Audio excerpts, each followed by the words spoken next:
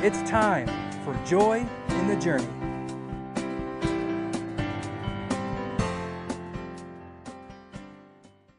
Thanks for tuning into the program today. It's Joy in the Journey. I'm Beth Davis. I'll be your host for the next 30 minutes. We're grateful to have you here listening again today. We've got a special guest on the program. We've got Pastor Peg, the mother of the house where we broadcast or film the Joy in the Journey. Faith Harvest Fellowship is the church, and the studio is located there. We've got her on the set again today. We always love when she's here. And then Sue Land is co-hosting with me today, and we're excited about the next 30-minute program. God has always got such good stuff that he brings, and he's the one that does it. He's the one that brings the guests. He's the one that lines it all up.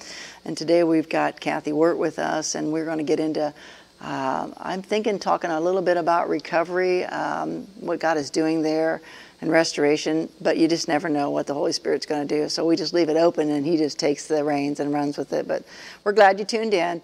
Take a moment, if you would, and visit us on the YouTube channel. We have a channel there that you can subscribe and ring the bell and like it. I think it's something like that. There's 3 things you can do. We would appreciate that. That will help us out here on Joy in the Journey as our subscribers climb there on the channel.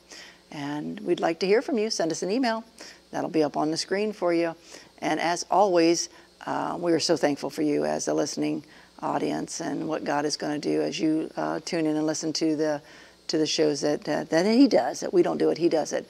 And I did want to mention one thing here before we introduce our guest today, is that we are really, it's really been on Sue and my heart that we really put it out there that we are seeking prayer partners and just people that will cover the ministry. If that's just on your heart and you've been watching, please let us know. Send us that email and say, yes, I'll be covering you and praying for you. We've got a neat little prayer journal. We would love to send that to you as you have committed to praying for the ministry.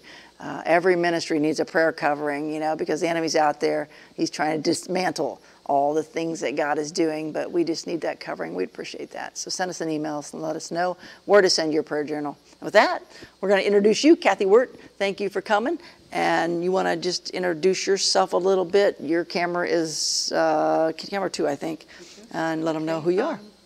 I'm Cathy Wirt, and I just celebrated 14 years in recovery.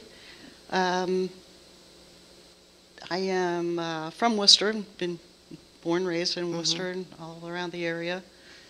I have children, grandchildren, and great-grandchildren. Wow. And,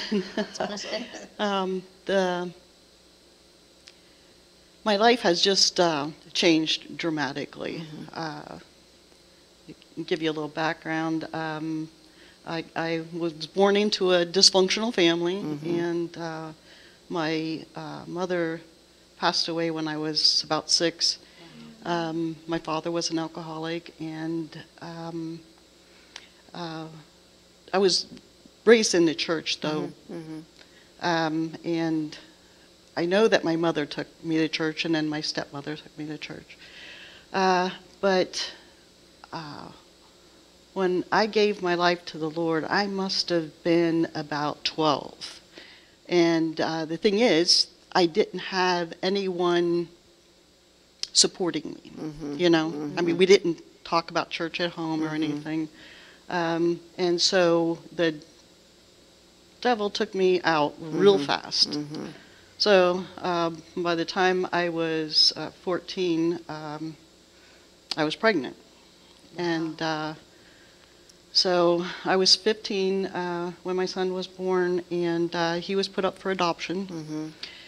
So I tell you that because 5 years ago we were reunited. Oh, wow. And Nice. I know that was the work of God. And praise the Lord. That's awesome. It's just, looking back at just things that have happened and how the Lord has been leading me now, and how he had looked after me when I was doing everything. It's so amazing. If somebody was to tell you when you don't listen, or you can't listen, you're not hearing, it's hard to believe. But when you walk through it, it just opens your mind, to all the possibilities, and learning about the Holy Spirit and how He is our helper, our comforter.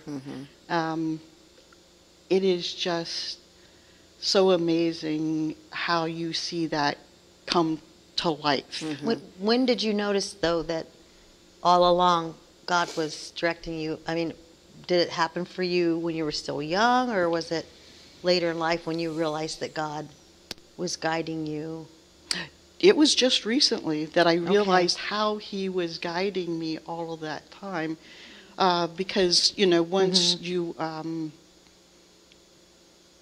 clean your body of the drugs and alcohol, then it takes a while for your mind, to come around to where, you have that understanding.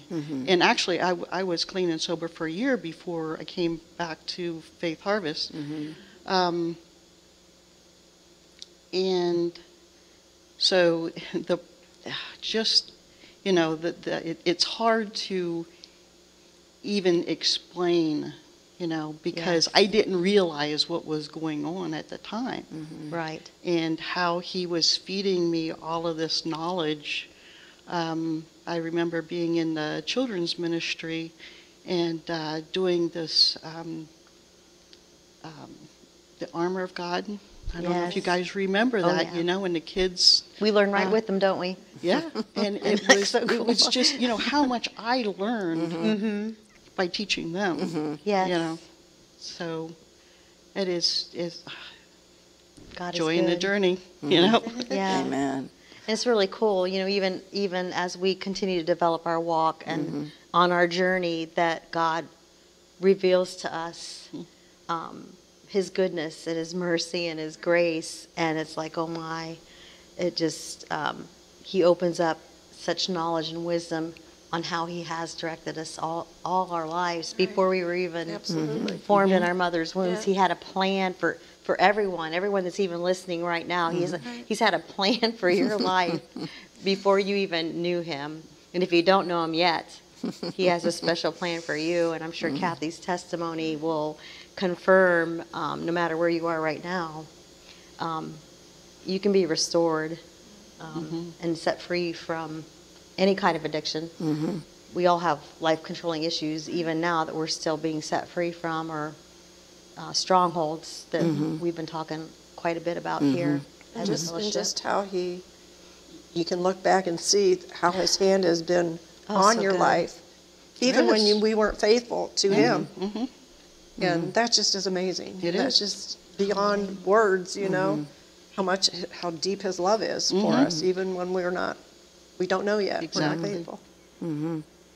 So that to me is, there's no surprise now, that because God is stirring up through the Holy Spirit recovery ministry, because there's so many that are still in bondage. They've got the shackles, and that He is drawing you in to be a core team member in that, because you've got the experience that you've lived it.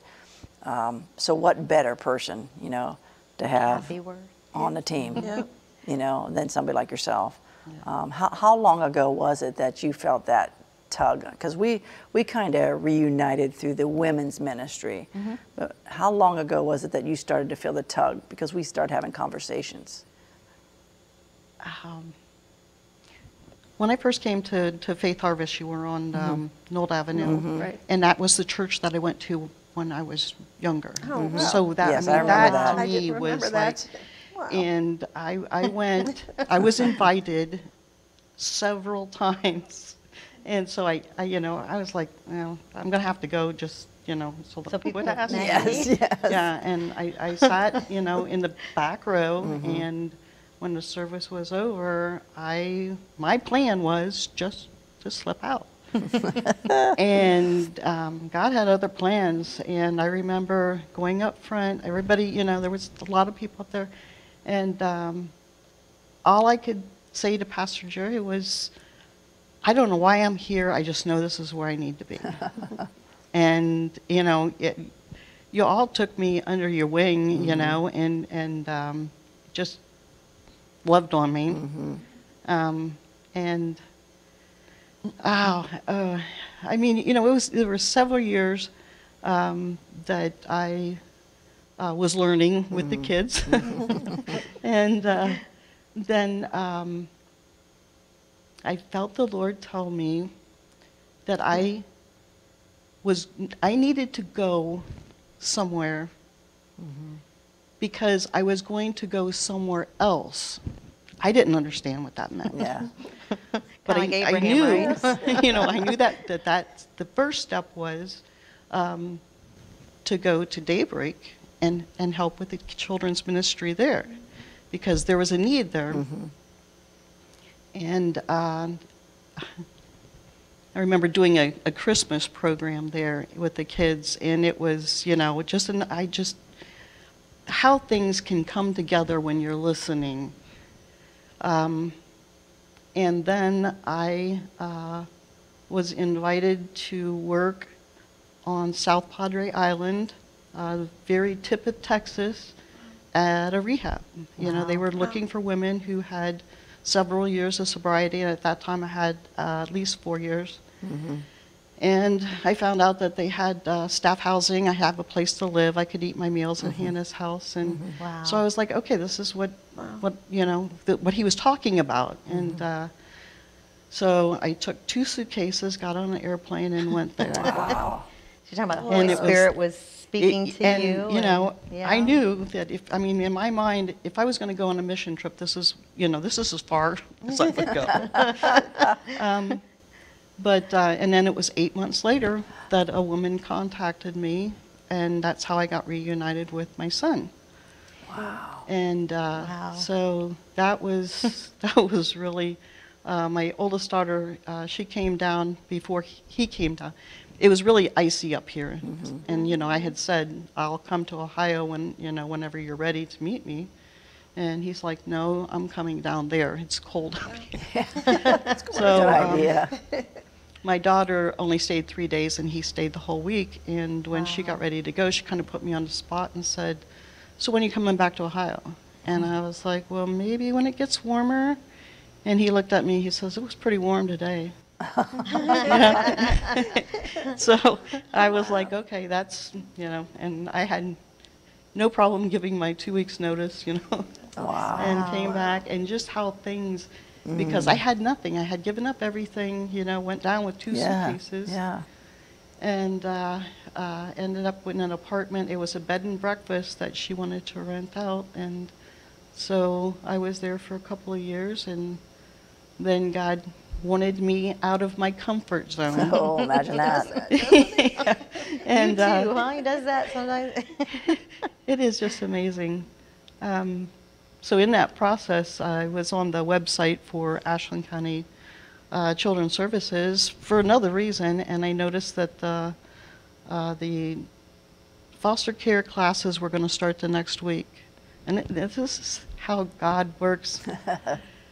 I was like, oh, well, I'm moving here next week.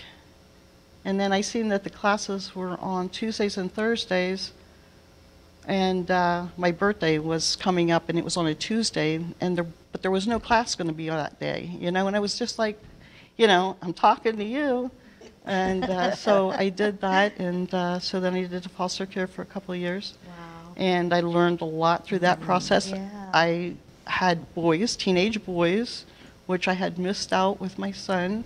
So I found out what that was all about. And,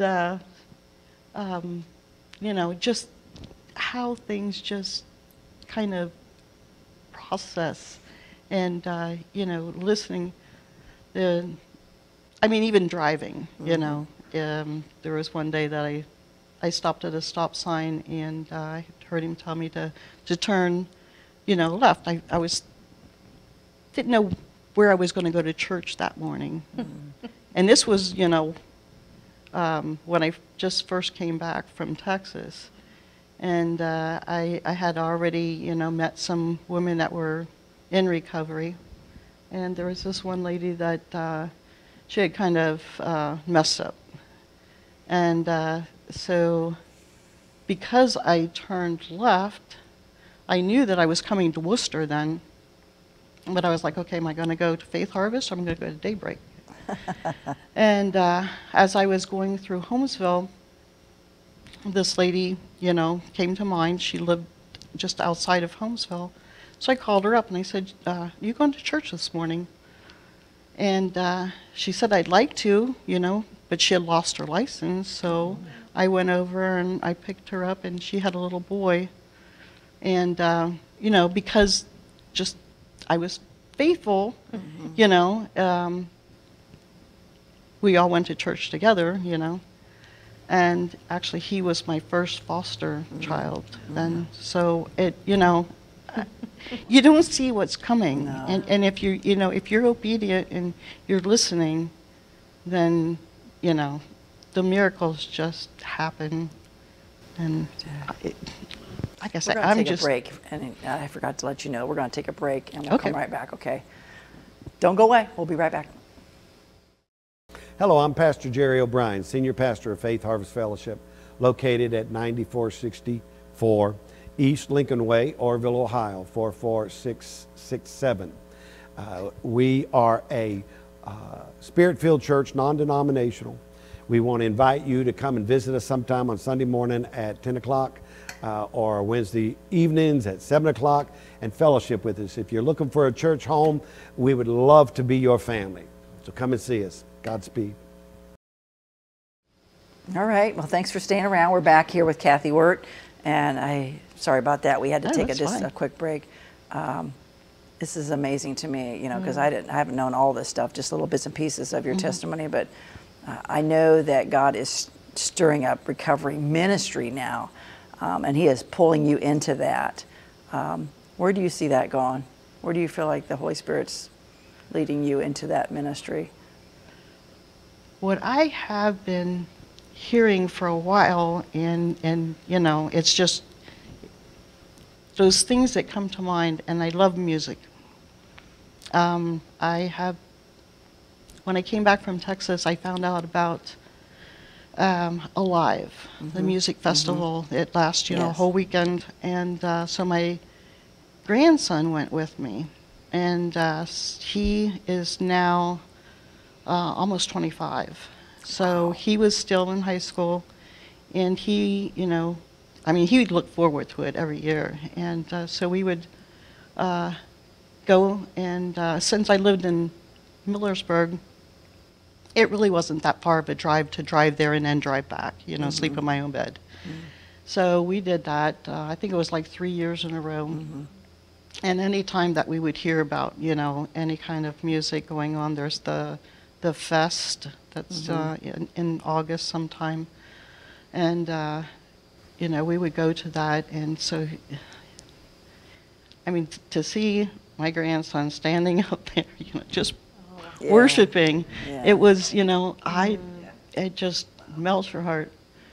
And so now I have a granddaughter that's 15, and she's been going with me the last couple of years. And she is looking forward to it. Yes, Is it Gabby? Wow. I mean, yes, Oh, you yeah. remember Gabby when Yes. she was little. And so it's just something, you know, that I look forward to. And this past year, I had tore the meniscus in my knee, and you know, I was like, I just don't know. But it all worked out, and they have these golf carts. You have to wait, you know, in line. But you know, I didn't have to walk. We had to wait a little bit. So, but it.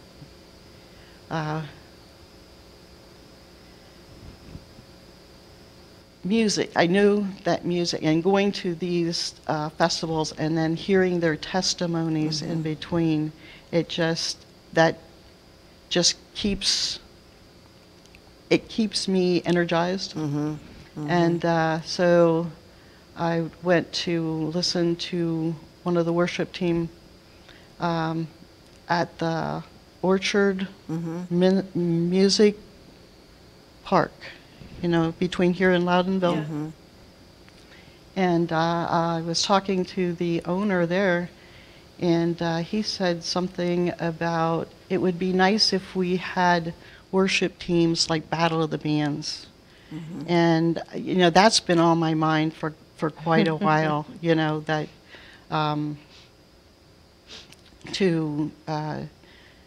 to have a worship team or, teams or whatever, and then, share testimonies.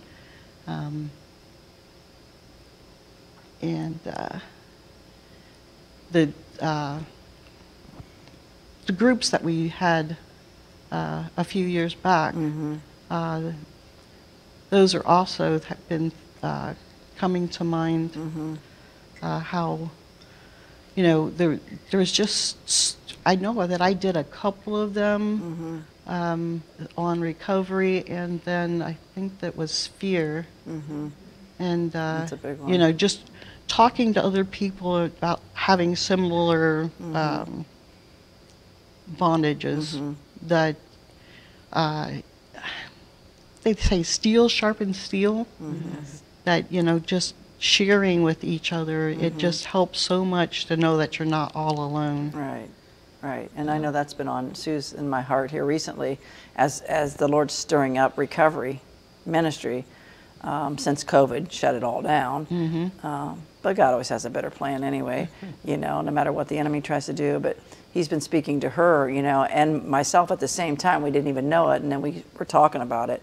That go ahead, and even though the Recovery Church is going to launch in January, that will be altogether different. The groups have been on her heart and my heart. And fear was the one that He's put on my heart, and I think yours was the grief one, right? Grief, Yeah, because she's got quite a testimony, that the Lord has brought her through. Her daughters were killed this month, right? Yeah, December 27th. Right, so it just, it just brings things, that you have to deal with. And I know He put that on her heart for a reason, We have several women in our own and fellowship yes. that have Yes. lost children, and you always think your children will outlive you, and it's just not the case. And So grief is a good one, just to be able, because all these groups are booklets that are filled with Scripture, the whole way through, Yes. So, which is how we transform our minds and renew through them with the Word. Scriptures, But Yeah. being able to be in a group setting with other women, or if it's a co-ed group, it could be, they could be co-ed groups. Certain ones you can't, there's certain ones you have to keep it separate, the women and the men, but that's really been on our hearts to get some of those going here, before the actual service launches. And we really don't even know all the details about that, do we? No. But He does. Yes, he Sure does. does. Because even bringing up the part where you had mentioned this place heading to Loudonville, just thoughts started coming to my mind about that, Is it not to be in the church setting? Is it to be off campus somewhere, when you mentioned that, because what he was showing me in the meeting last night. So it's like, I'm just open to whatever He wants to do. Right? Yeah. Yeah. And we know that not everybody is comfortable inside the four walls Right. of what we Right. call a building of a church. Right. And really, church is just gathering together. Right. It's not necessarily the building itself. Right. And it's time, and has been time for quite a while, and I'm sure there's other people that gather together outside Yes. of the four walls. Well, we're supposed to take ministry outside, to those that are Yep. on the outside. Right. And that's taking back those mountains That's that right. God Absolutely. just ordained for the church to minister through. Right. Um, And whatever that Yes. looks like, whatever that looks like to the Holy Spirit, we might in our minds call it something, but it doesn't necessarily have to be called that, Right. Whatever it is, it will draw people, I think, a lot sooner when it's not in a church building. Yeah. I just think they'll be more apt to come. So I don't think that was a mistake that you brought that up, No. and that He music showed me what He draws. showed me. Right. And we lift up the name of Jesus. right. He'll draw all men unto Yes. Himself. and I can just see it exploding. I can see people coming, Yeah. you know, I mean, out of the I woodwork. even see going to where they're at. You know, the Mm-hmm. places where they hang out. I mean, if it was just, you know, 2 or 3 of us, you know, and we just sit there and we start talking and, Yeah. you know, see somebody and the Lord leads us to, you know, go up and talk to that person. I mean, you were sharing that, you know, that you were in the hotel or something. Yes. Yeah. Yeah, I mean, that's what ministry is, as the Holy Spirit prompts you. And you don't have to know all the details. You just have to know you heard his voice and then trust him that he's going to, you know, be the one that shares, you know. Right. And he plants the seeds, you know, in these lives. And you may never, like Pastor has shared before in the services, you know, you may never know the outcome. And you don't have to, you know. You just know that you were a part of planting a seed, you know, along the way, and you did what you were called to do, and then the Holy Spirit takes it from there. Yeah. So yeah, it's everywhere. Anywhere there's people, there's ministry. Yeah, and Yeah. and really the kings and priests, some people feel that if they're not doing ministry inside the church, every member has a ministry. Amen. Whether it's inside the church as an apostle, prophet, evangelist, pastor, or teacher, they have a kings and priest ministry outside that should be, they get Amen. equipped inside to go outside, that the will of God may be done as it is in heaven. Amen. And it's everywhere. I mean, I stopped into a store the other day, and it was just our little simple Fredericksburg area store, Dollar General store that they put up. They're everywhere, you know. They're to us, if they Yes. aren't near you, there's one coming to a town near you. They had food during COVID, that's why. Yeah. And toilet paper. Yeah. And Bibles. I'm sure they had Bibles. There are amazing stores. I don't know what is all behind that, but they're amazing stores. But I was down in ours because I love ours. Ours has produce in it. Being in Fredericksburg, I don't think they all do, but I got to talking with an Amish lady in there, you know, and I've always been tuned in when I walk in. I could always hear Christian music playing, you know, so that drew my attention, you know, so I'm always paying attention. And this one lady, she's just real bubbly, you know, and just, I always just love going there. And she was telling me, guess what? And she tells me this and that, and she's going to have to be there till, like, I forget what, a really ungodly, an hour through the week of Christmas, you know. She goes, you need to pray for me, you know, so there's a little, you know, another little thing going on. I'll pray for you. I can do that. Opens Right now. conversation. If you'd And the other like. day I was down there and she opened up a conversation again because she had some kind of thing on her wrist, you know. She said, do you know what happened to me? And I said, no, what happened? And she said, I was doing something and she didn't realize she had broke her wrist. And then she said the next day she was doing dog food and something else, which, you know, those are big things to unload. And come to find out she had broken it. So we prayed right there, and she said she was Nice. going to a Bible study that night and they were going to pray. And I said, wow, you got a testimony coming already. But she began to tell me that one of the guys that came in, like, was unloading stuff at the store. You know, he came in and was just telling her about, you know, he's diagnosed with some cancer. And I said, you know why he's telling you? Because he feels the presence of God here. And he just opens up and shares that with you, you It's know. not by And it's like, coincidence. wow, we need to be praying for him, you know, and whether she'll see him again because he does a regular route or whatever. But I'm like, wow, you've got a ministry here. And she goes, I know it. Praise the Lord. Amish Yeah. lady. She goes, I That's know awesome. it. I'm like, that is so cool. It is really cool. That is so cool. She's got ministry inside that store, you know. And she says there have been people that have come to the store, you know, work. And she says most of them are all gone. And she goes, they would cuss and swear. And not that, you know, that's wrong because God uses that. He'll minister to those people, you know. But it's just that it's the nature of the beast, you know, the enemy, of how he tries to, you know, to pull away from God's plan of doing things. And he sends his, you know, people into these areas, you know, assignments, and yeah. those are all gone. She says, but there's one lady right now. She's coming here from California and she's working here and she's got a history, you know, and a dysfunctional history. And she says she wants to work the days I work. And I said, I wonder why. And she goes, yeah, I know. Planting you know. that seed, You know, right? because she feels that love of God in this lady, you know. So I said, I'm going to have to come. When do you guys work together? She goes, in the evenings. I said, I'd love to meet this lady, you know. So it's just ministries everywhere. Anywhere there's people. And we had to be tuned in, like you were talking about, Tune to know the in. voice. Yeah, listen, Of listen. God and Holy yeah, Spirit. because he's going to use you if you're willing to listen and speak Yes. up, you know, and not be afraid. So he told us we have one more minute left, Kathy. Oh, Do you have any? Oh, now he's telling me almost 30 seconds. Okay. Wow. Do you have any last second word you want to say in 30 seconds? No. It would take longer than that. I know it. It'd be like, bada-bee, that's all, folks. But anyway, thank you for being here, Yes, Cathy, thank and you, coming out. Cathy. And, Thank you. And y'all, that was a great program.